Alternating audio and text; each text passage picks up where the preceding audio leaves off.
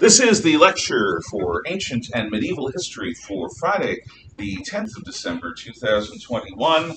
I think I said Ancient and Medieval History. So, the war begins between the lion of Sparta and the tiger shark of Athens.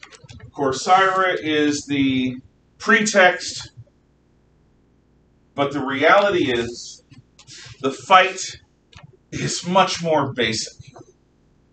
On the one hand, you've got the question. You've got two alpha predators in the paddock. Who's the real alpha? You got two bullies in the playground. Who's the bestest, baddest bully? So there's that.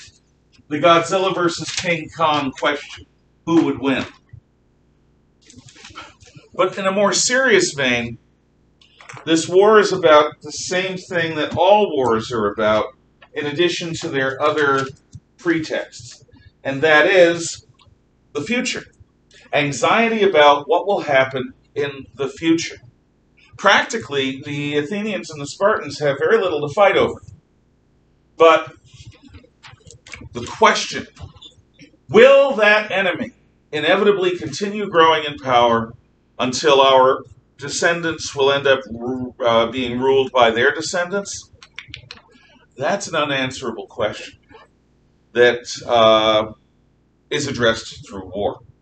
If we can't be sure of the future, what we can be sure to do is make sure that while we have the army or the navy now, we can fight.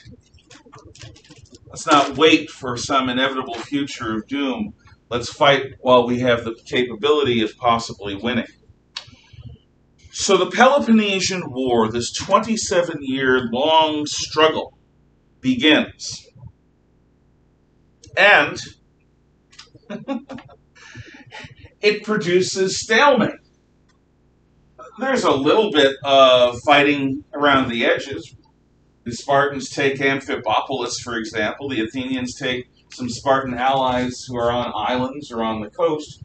But in general terms, the Spartan army marches to Athens and camps around Athens, besieging it.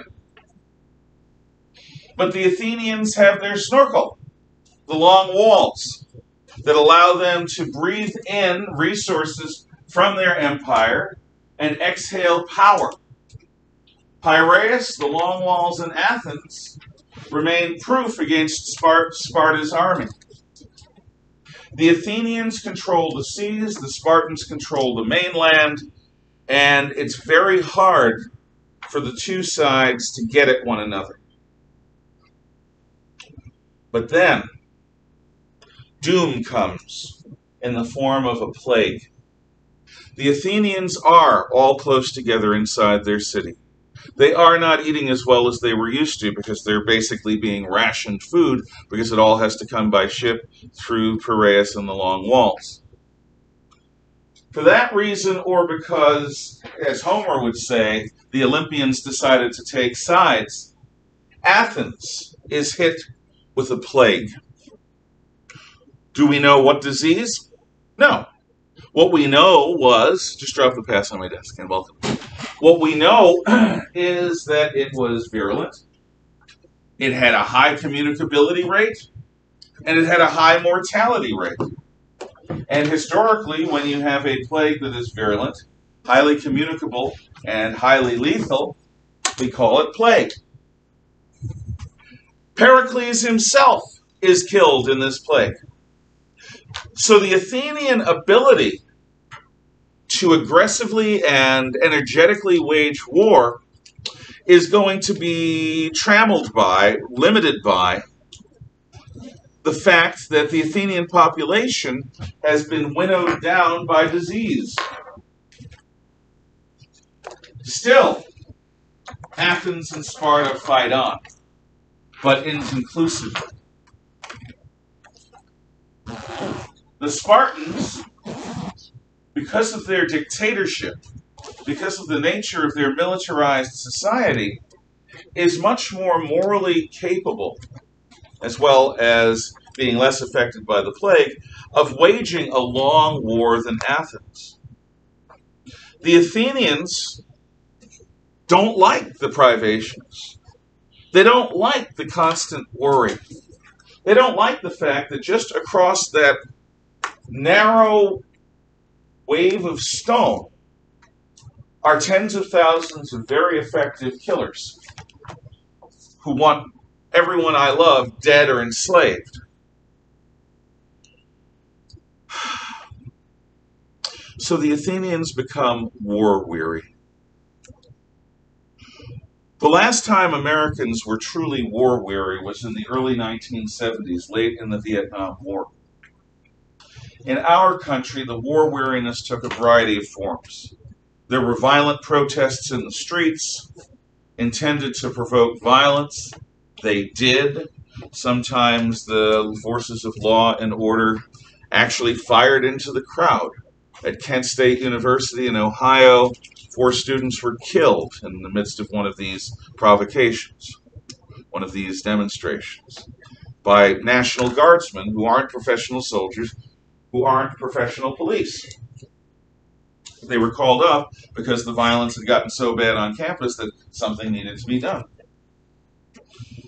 The truth is, one of the most difficult operations for any paramilitary or military organization is crowd control, when you're dealing with a crowd that practices techniques designed to provoke you. Why would a crowd provoke armed response? Because it looks bad in the press. It looks bad on television. It delegitimizes what law and order stands for. And if you are a revolutionary out to change society and end a war, then if a few people on your side are martyred, so be it. It was at this time that a soldier coming home from combat in Southeast Asia wearing their uniform would be met by protesters at Los Angeles International Airport and spat upon, called baby killers. For years, college students who were anti-war would try to seduce the girlfriends of soldiers who were overseas to demoralize them. This is not a conspiracy theory. They actually said this openly. Because if you can take a girlfriend away from a soldier overseas, you can demoralize him, and that'll make it better for the heroic People's Army of Communist Vietnam to win the war. There were riots in the streets. There were neighborhoods that burned down. Everyone was angry at everyone. It was worse then than it is now. And in Athens, it was the same. Everyone was upset. But being a democracy, what happened was that the Athenians began acting erratically. Yeah, there were riots, sure. But they began replacing their leaders the moment that the leader didn't please the mob. It takes time to learn how to be a leader, especially in a democracy where nobody's allowed to be a leader for too long. But they would replace generals who ran the war and ran the country during war every few months. Oh, this guy who's in office, he's awful. Let's get a new guy. And the new guy is in there for just a little while. He hasn't really learned the ropes yet. And, oh, this new guy, he's just as bad or worse. Let's get rid of him and put somebody else in. So the Athenian leadership is taking headshots and body blows from their own people, because their own people aren't happy with anything, because they are war-weary. They want the war to end, but they don't want to lose. And they're not willing to do what's necessary to win. Or are they? A young Greek general named Alcibiades, a fire and brimstone orator, proposes a bold plan to win the war. You see, one of Sparta's allies is the city of Syracuse, far away on the island of Sicily. Syracuse is as wealthy as Athens. Syracuse has a navy almost as powerful, or maybe even more powerful than Athens. And Syracuse is helping Sparta continue the war. But we have sea power, Alcibiades says. What we should do is we should put all our effort into one heroic thrust and launch a massive amphibious invasion of Sicily with the goal of conquering Syracuse. If we conquer Syracuse, we add the power of Syracuse to ours, we add the fleet of Syracuse to ours, we add the manpower of Syracuse to ours, and that could be enough to tip the balance and win the war. It's a bold idea. There are others, though, that call it folly, that say that what this will do is this will lead to defeat. But a war-weary population is just desperate enough to try this out. So, the Athenians build a massive fleet and load it up with massive numbers of troops, most of their reserves, and they row and sail and land near Syracuse. Syracuse has walls like Athens. They're big, very hard to fight. So the Athenians build a series of fortifications outside of Syracuse. They don't invade the city. Let's say this is the coast of Syracuse. And here is the city of Syracuse. What the Athenians do, show you which is the water, is the Athenians have their fleet blockade Syracuse, and they build a series of trench works and walls around Syracuse. So the Athenian army is besieging Syracuse a lot like the way the Spartan army is besieging Athens. This defeats the whole purpose of a quick gamble to win. But once they get to Syracuse, the commanders don't see any possibility of Athens defeating the walls. This isn't good. And then, the allies of Syracuse and the rest of Sicily, they surround the Athenians and build a series of walls out here. And their fleets come, and they're at least fighting against the Athenian fleet. So the Athenians are this thin layer of Athens between the city of Syracuse and the allies of Syracuse. It's like a donut with a bite taken out of it. That's the Athenian position. It's not a good position. What to do? Well, there's one last bit of reserves in Athens. Yeah. In for a penny, in for a pound. Let's go. So the politicians, the generals, Alcibiades' faction, convinces the Athenians to take their last breath of vitality, their last reserves, and send relief forces to Syracuse. So a second fleet with a second army is sent to Syracuse. They land, there's fleet actions, there are land actions, and the Athenians are roundly defeated. With the Athenian defeat at Syracuse, it's more than a defeat, it's a debacle. It's a disaster from an Athenian point of view. It really, really, really, really, really is. Sparta wins the war. Athens surrenders. Okay. Athens must demolish their long walls, which they do. Athens must give up their empire, which they do. Athens is going to, from this point, become a sleepy university town, which it does. Athens is no longer one of the potential rulers of Greece. They are brought low, but they're not destroyed, and the people of Athens are not enslaved en masse. They're too far away for Sparta. So Athens is basically reduced to a political backwater. Culturally, it's still, but it's a political and military backwater. Sparta is now hegemon, overlord of Greece. Based on what I've told you of Sparta, based on what you know, how important is ruling Greece to the Spartans compared to their other priorities? I say, yeah. Because with the Spartans, it's always their slaves. They're slaves, they're slaves, always their slaves. They don't have the attention. They don't have the interest. They really are not interested in being the overlords of Greece. Not enough to do it right. So there's Thebes, which is not only a city in Egypt, it's also a city in Greece. And other cities begin to rise up, and they unseat Sparta as hegemon.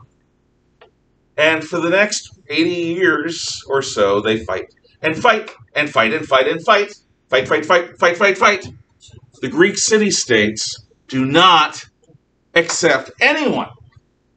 In fact, just like the Athenians were war-weary, the Greeks become embittered against one another to such an extent that they're not going to get behind anyone because they won't accept it. One of the best things that had been true of the United States is that you fight hard during the election, but then after the election, you come together, at least for a little while, give the winner a honeymoon period, and then go and fight them again. That's the American way. In 1960, the election between Richard Nixon and John F. Kennedy was so close, and there was so much evidence of dead people voting in huge numbers in Chicago and the state of Texas for Kennedy, that there were a lot of people that encouraged at that time he was Vice President Nixon, to challenge the results. Nixon said no, it would be bad for the country, the communist Russians would benefit from our disorder, and he conceded the election to John F. Kennedy. Nixon became president 8 years later, but that's a different story. Kennedy became president. Nixon didn't want to challenge the results. He didn't want to rip the country apart. Now flash forward to the year 2000. There's another razor-thin election between Democrat Al Gore and Republican George W. Bush, the second of the Bushes. This time, Al Gore decides that he's going to contest the results. But not everywhere, just in one state, Florida. And not in the entire state, just in a few hand-picked counties that are strongly Democratic. This goes on from early November until mid-December. I remember Thanksgiving of 2000, having arguments with family members over this. It was not good. The country was embittered. Finally, the Supreme Court said it's unreasonable to do a selective recount of votes just in some Democrat counties. If you had asked for a recount for the entire state, that would have been different. So, George W. Bush is President of the United States, which was kind of important since 9/11 happened just a few months later. 2016, the media, the university elites, and others just assumed that Hillary Clinton would become President of the United States. But she didn't. Instead of graciously conceding, Hillary Clinton bitterly conceded. And a campaign rumor that her campaign paid for and started, that Donald Trump was a Russian agent, became an excuse for the next 4 years to have congressional investigations and all sorts of questions about whether Trump was in fact a stooge of Vladimir Putin. All of this made it harder for Americans to give Trump a honeymoon period. He never got a honeymoon period.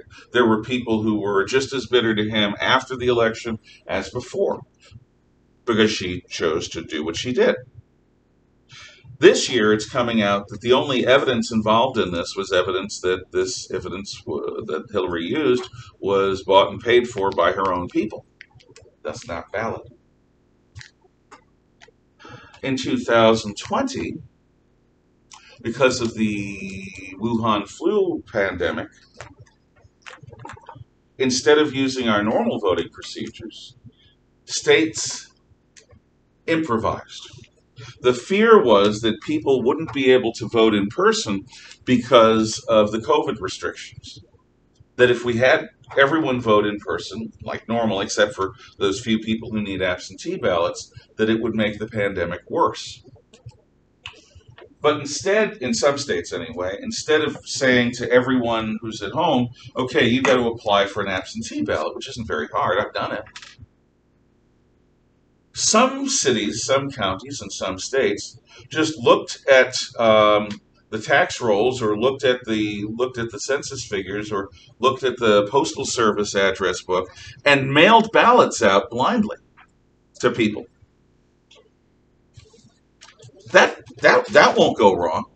There won't be voter fraud there if you just mail ballots to people who you think exist, but have no reason to, there's no guarantee that even if they do exist, that they still live there, or that the potential for voter fraud was high. And therefore, people like myself, while not being in the streets fighting against Biden's accession to the presidency, sincerely doubt the validity of the election. It's poisonous. It's poisonous not to fight and then come together. Fight and then come together. That's the way it should be. And for a variety of reasons, that's become less and less common. Instead, we fight, and then we fight, and then we fight some more. Looking at this from the north is the king of Macedon, Philip. Now, Macedon isn't Greece. Just ask any Greek. Even today, Macedon is not considered Greece. Now, there are rumors that the Greeks tell about Macedonians as the big, hairy-chested barbarians who are so virile that every goat north of Thessaly must watch out for themselves. I mean, it's vulgar, but it's what people say and said. The Macedonians were considered barbarians. But Philip sees in Greece such division, such hatred from one Greek to another, that he sees an opportunity. Philip also has mastered the Greek form of warfare with hoplites. But he decides to make his units twice as big, and his hoplite spears, not 7 feet long like the Greeks, but 14 feet long. And then Philip marches south. The Macedonian army finds a Greece so divided that the foreign conqueror is actually welcomed in many quarters. Because yes, he may be a goat-loving savage, but at least he's not some bleep from Corinth. The Greeks have come to hate each other so much that they would rather have a foreign overlord, because at least then they're all equally under the boot, or the sandal, of the foreign overlord. They didn't wear boots. You know when else this happened? France, 1940. The beginning of World War II. The French don't want to be in World War II. They really don't. Because the French don't hate the Germans yet. That changes. They sort of hate the Germans as a reflex, But what they really hate is they hate each other. Socialist Frenchmen hate the aristocrats and the middle class. The middle class fear the socialists and hate the aristocrats. The aristocrats have contempt for the middle class, the businessmen, and for the socialists. The French are really a divided nation, worse than we are now. And when the German attack comes, The soldiers, many of whom are socialists, won't even salute, let fight for their officers in many cases. The units are so divided from each other that they're ineffective. Also, the French choose an octogenarian, that's 80-year-old commander, who decides to command the battle from a chateau dozens of miles from the nearest front that has no radio, because he thinks radios are uncouth. So the French commander does all his business through couriers on motorcycles and occasional telephone calls. That's not going to come back and bite the French. So France ends up being defeated in 6 weeks in 1940. They weren't defeated by the Germans for 4.5 years of combat 20 years before. But now, 6 weeks. Why? Among other reasons, don't choose an 80-year-old commander who doesn't like radios in World War II. That might work in Napoleon's time, doesn't work in World War II. And if you hate your fellow countrymen more than you hate foreign attackers, that's bad. That's bad. I never want to see America so divided that we have people happier to be under the rule of the Chinese or the Russians or the Mexicans or pick your, whoever. The Canadians. You follow our rules, eh? The nicest conquerors ever, at least the most polite. I would not want that. I would not want that. A country divided against itself cannot stand. Lincoln said that. A house divided against itself cannot stand. So, Greece is conquered by the Macedonians, by Philip of Macedon. Now,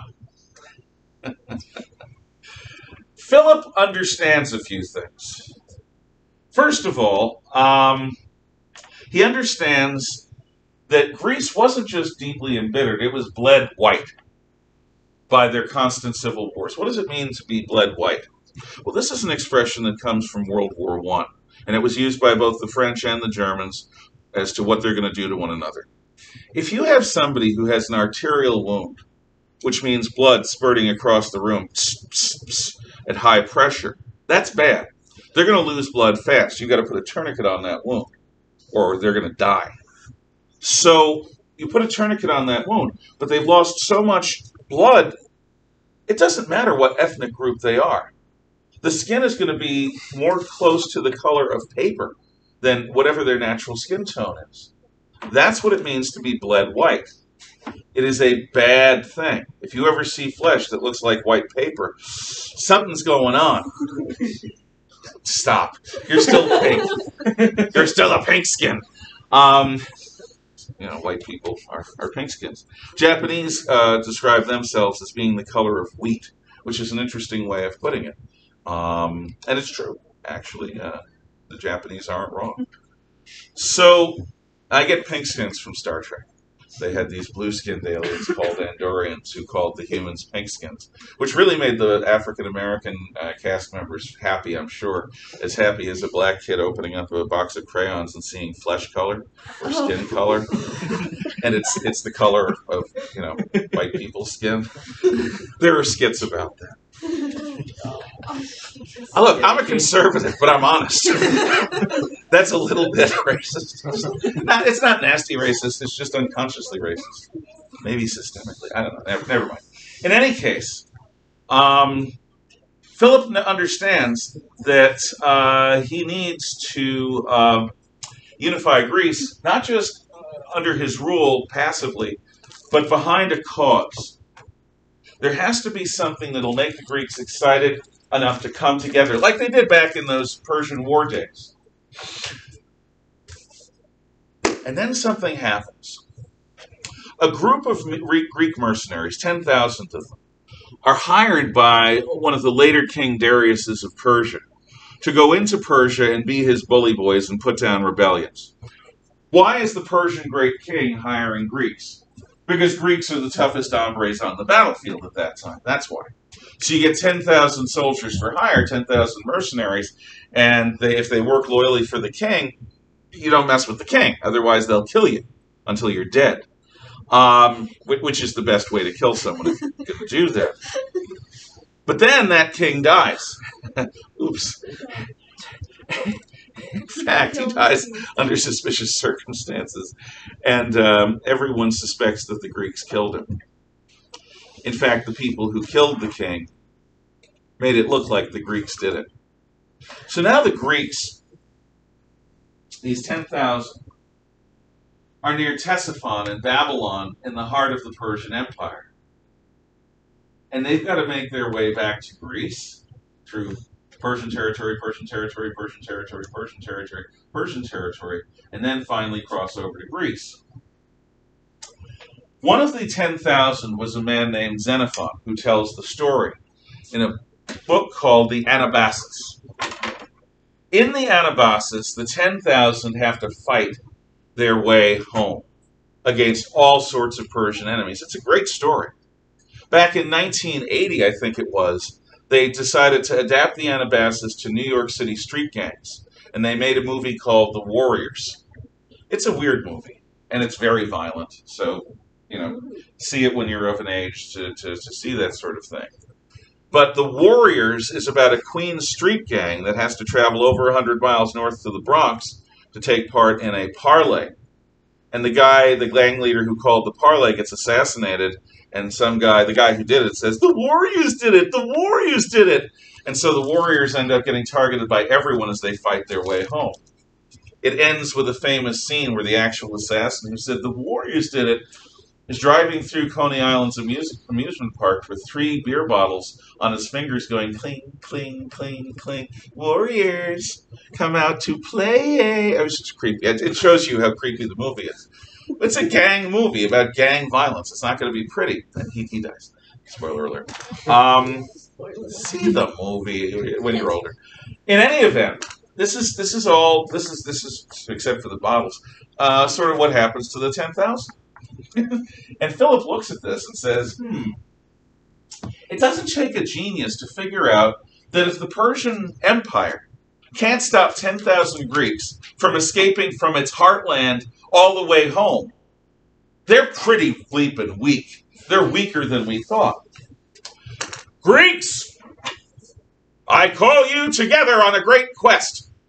We will march east and attack Persia. And he gets assassinated. Just as he calls Greece together on their great crusade eastward, he gets assassinated. And the assassins think, okay, this is going to be cool. We're going to rule. It's going to be great.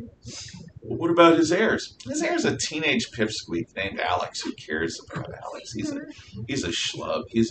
We'll either dominate him or we'll kill him too.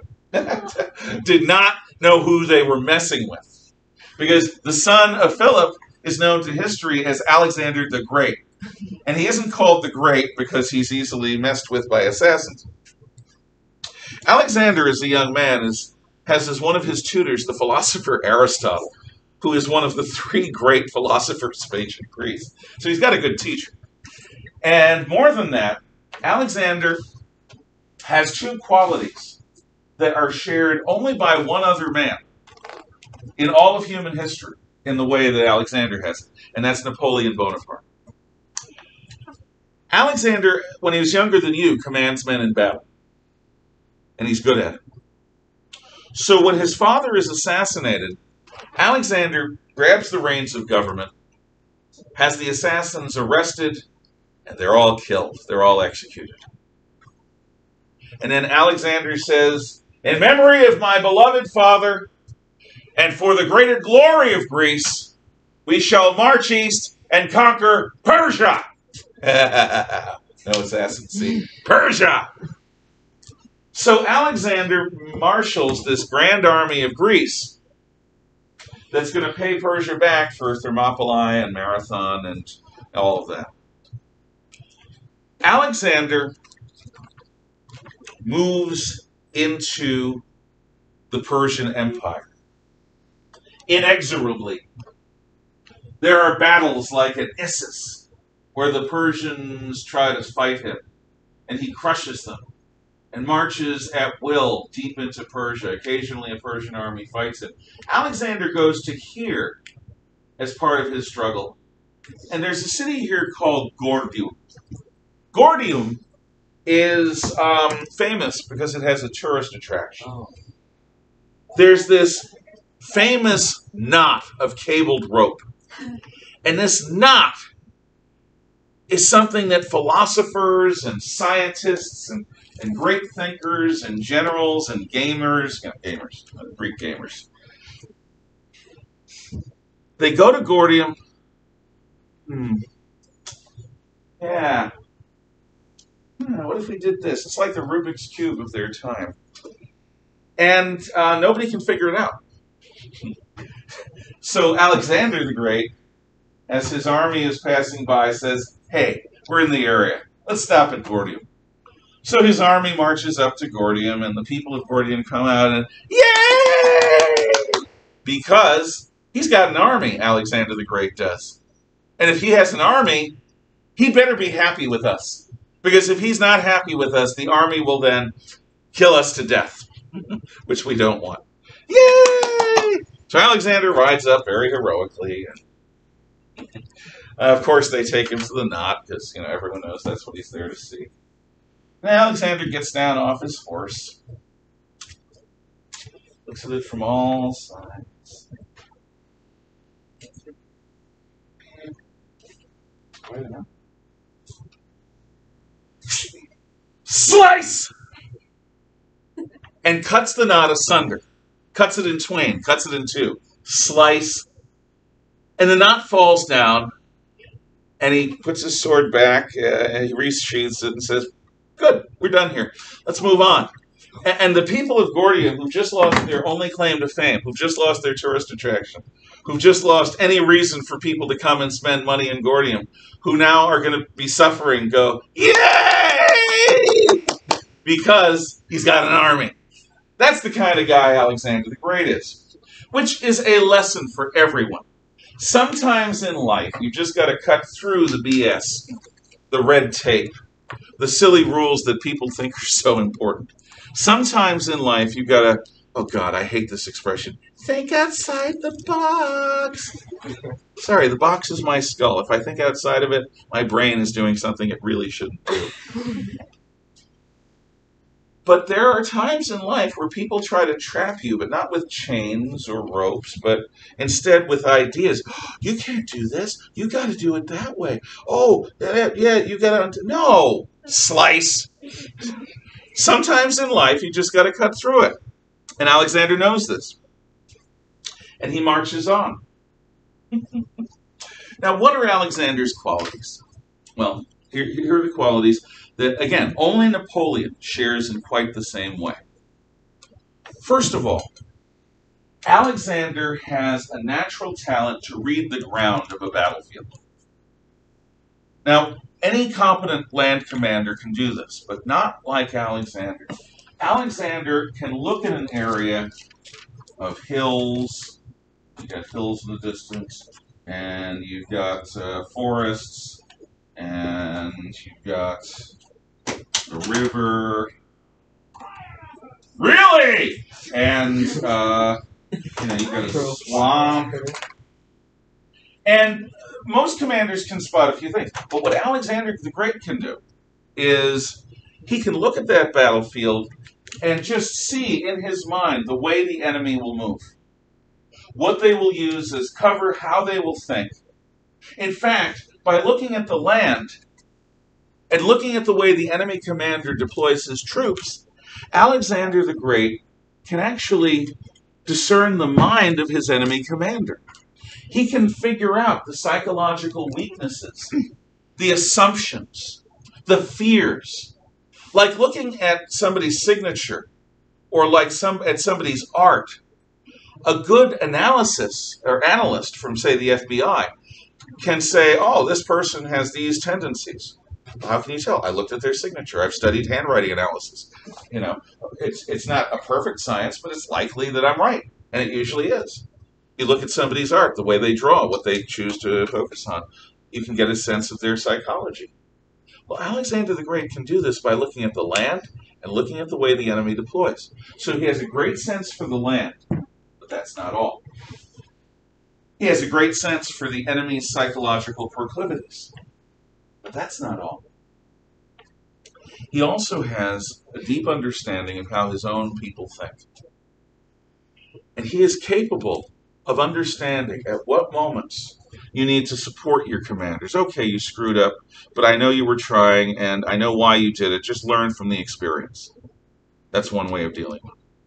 Another way of dealing with it is, oh, this commander's overconfident and he's being lazy at this moment. Hey, what do you think you're doing? This is actually serious stuff, you know, it's war. Wake up! Alexander knows when to use the carrot, when to use the stick, and how to get his men motivated and loyal, to the point where his officers and his soldiers would literally be willing to march into hell rather than disappoint him. And I'll be explaining exactly what I mean by that next class. So Alexander the Great has these abilities to read the land and to read the people around him, both the enemy commander and his own people. And he uses these insights to become incredibly successful in battle. I mean incredibly, incredibly successful in battle. He never loses a battle. Napoleon never loses a battle until the very last battle that he fights. Well, he loses a couple, but except for Waterloo, it's because of overwhelming force being leveled against him, and because he's gotten old, and because he's done it for like 20 years. After 20 years of fighting battles, sooner or later you're going to have a bad day. Alexander never has one. So now we come to Alexander arriving in the heart of the Persian Empire, near Ctesiphon and Babylon, arriving at a place called Gaugamela. At Gaugamela, the main force of the Persians, please close the shades. Dan, you can delegate that if you want. Okay.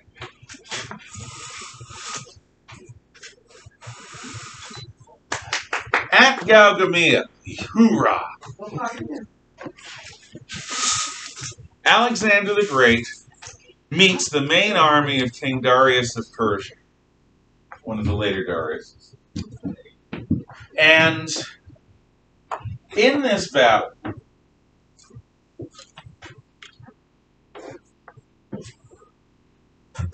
the Persians have these massive formations of troops with cavalry,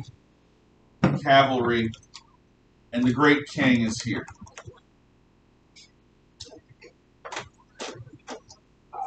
The Athenians have much smaller numbers. And we have Alexander's cavalry, which is here. Not the Athenians, the Greeks, the Macedonians. But what somebody points out is that the ground is oddly level.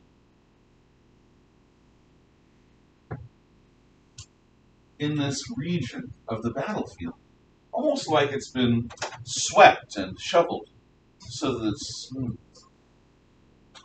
And there are chariots here. So Alexander discerns that the Persians are going to attack with their chariots, but that they're not going to attack straight across.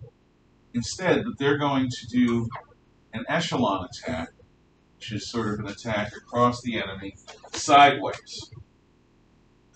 Alexander marshals his forces, hits the Persians where they aren't, and is going to confuse the Persians. I'll need lights in a moment, but not just yet. There is a famous mosaic of this battle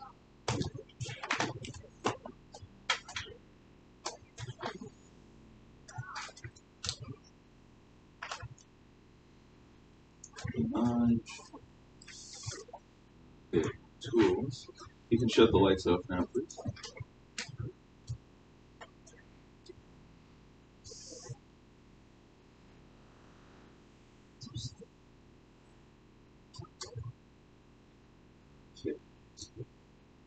let's see.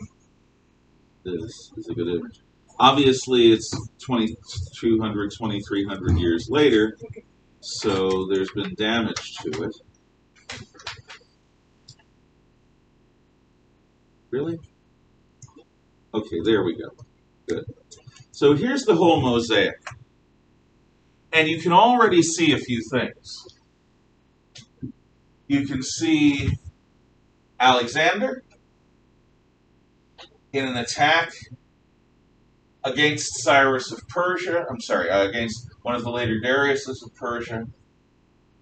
And obviously there are parts missing. And what's the king of Persia doing? Well, he's running away. Alexander personally leads a charge of his companion cavalry right at the heart of the Persian lines. After misdirecting the Persians all over the place, he goes right for this guy. And this guy panics. The king rides away from his army in the middle of a battle. So let's take a closer look at the people involved. So here's Alexander. Still a young man, late 20s, early 30s, with a big nose and a spear ready to go after the Persian king and throw it at him, which it does, actually. And here is the Persian great king in his chariot going away, and the fear in the eyes of these men is real. Now, who were the people that Alexander personally led? They were called the companions. The companions were a group of cavalry.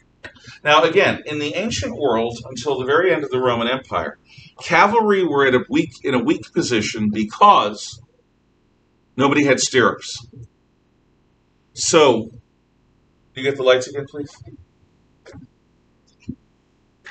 Because nobody had stirrups, you're riding a horse with your lance or your spear,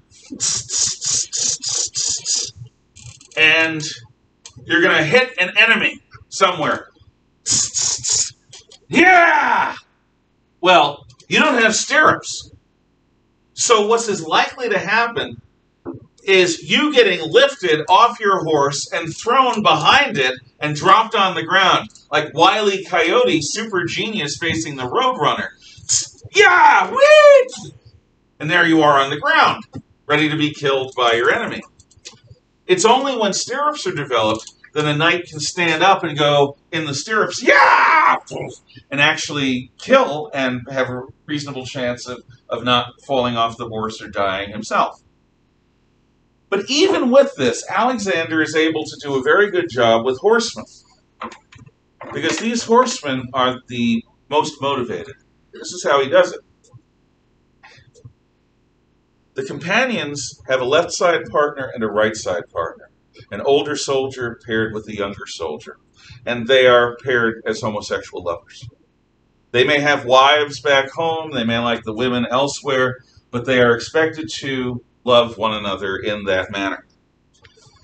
On the belief that men who are lovers will fight more fiercely for each other than any other kind of man. This is not a theory shared by most armies, but it is something that's very particular to Alexander.